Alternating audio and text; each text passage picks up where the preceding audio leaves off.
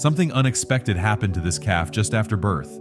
After this cow had given birth to this baby calf near an electric fence, the little one slipped under the fence and ended up on the wrong side. This poor cow was worried about the newly born calf. A kind man passing by saw this helpless mama cow calling for help and understood the situation. He was worried to approach the calf as it would make the mama cow angry.